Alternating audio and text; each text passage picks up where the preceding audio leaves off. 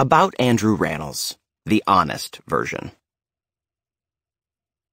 This is maybe not going to be what you think it's going to be.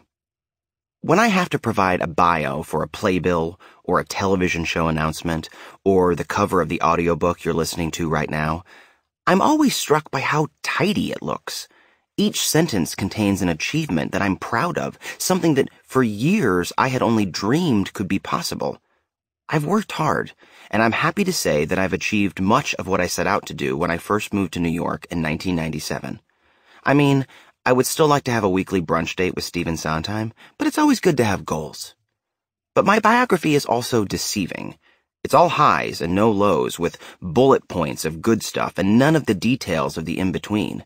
And it starts with me starring in my third Broadway show when I was 32. In reality, my bio should include sentences like, prior to being cast in the Book of Mormon, Andrew left his family in Omaha, Nebraska, missed them terribly, and often wondered if he had made the right choice to leave his home. Or, after starring in Hairspray on Broadway as the third Link Larkin, Andrew faced months of unemployment and thought he would never work again. During that time, he loved to stress eat, spiraled into regularly scheduled anxiety attacks, and had to take a job as a temp at Ernst & Young. He still couldn't tell you what he was supposed to be doing at that job because he mostly either hid in the men's bathroom or the break room. Or, in his free time, Andrew likes to drink wine with friends, watch countless consecutive hours of HGTV, and manage panic about his personal life. Just a side note, you know how at the end of Our Town, the stage manager lets Emily go back and pick one day in her life to visit?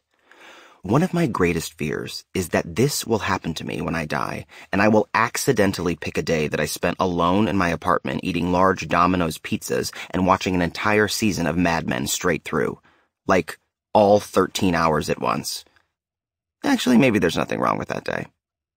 What these official bios always leave out are the years I had in New York City before I was working on Broadway, before I was in the Book of Mormon and Girls. Before people started stopping me on the subway to say, "Did we go to high school together?" Unless you attended an all-boys Jesuit Catholic high school in Omaha, Nebraska, no, we did not. Or, "I love you on Modern Family." Actually, that's Jesse Tyler Ferguson.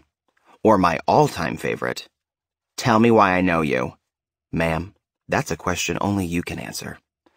These missing years were messy and confusing and filled with questionable choices, and for a long time I was happy to omit them. But I realize now just how much happened during that period of my life, a time when I was excited and terrified on a daily basis about what the future held for me, and I wanted to tell some stories about experiences that have been just as important as all of those highlights in my bio. Everyone who leaves home with dreams of making it in the city starts somewhere. And I'm pretty sure that my dream began at a young age, when my dad started showing me MGM and Warner Brothers musicals from the 40s and 50s. Judy Garland, Betty Grable, Gene Kelly, Dick Haymes. I idolized all of them. My love of older movie musicals led to a love of newer movie musicals, like Fame, Little Shop of Horrors, and Grease 2. I prefer the sequel to the original. I know I'm not alone here. Because of this love of musicals, my mom suggested I watch the Tony Awards one year. I was instantly hooked. It was so much better than the movies. It was live. I would watch the Tonys every year and dream about being one of those people on the stage performing. It was the 1993 Tony Awards that really sealed the deal. The casts of Kiss of the Spider-Woman, Blood Brothers, The Goodbye Girl, and The Who's Tommy all performed that night, and I fell madly in love with every minute of the telecast.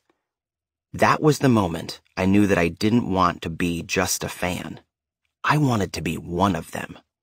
I wasn't sure how I was going to do it, but I knew I had to figure it out. My family, while incredibly supportive, didn't have the answers either. I thought I would start with the most obvious first step and just go from there. I had to get myself to New York City. I see the new kids arriving in the city every year, new faces ready to tackle their dreams, practically shouting, "God, I hope I get it. I hope I get it." I want to welcome them and tell them what they can expect, what I wish I had known when I first arrived. At the top of that list, it might look like people are ahead of you, be it in money, looks, or opportunity. But here's what. Eyes on your own paper, folks. Everyone has to do the work. People who just get handed opportunity without the effort usually fuck it up and end up much lower than when they started. Your career is something that starts with the first step, not with a promotion or a movie or an award. It begins the minute you say you are going to do it, so make it all count. I can't give you a shortcut because there isn't one. So this book is not a guide to making it in New York. Instead, they are stories of wins big and small, of falling down but always getting up, and of experiencing everything you possibly can and making a life to be proud of along the way. That's all a lofty way to say you are about to hear stories about homesickness, bad auditions, good auditions, sex with the wrong person, occasionally sex with the right person, who generally turns out to be the wrong person, some unfortunate but inescapable life events on the path to adulthood, and lots of wine with friends along the way. If I could squeeze all of these stories into the bio on the cover of this audiobook, I would. But my editor won't let me. So please consider this book the longer, more honest version of my bio, the one I'd share with a friend over a few drinks. I should also add that some names and personal details have been changed. I tried to be as accurate as possible, but let's be honest, we all know how memory works. For example, as I was writing many of these stories, I imagined myself as a young Leonardo DiCaprio in them. But after consulting some photo albums, I realized that simply wasn't the case. I hope you enjoy my stories anyway.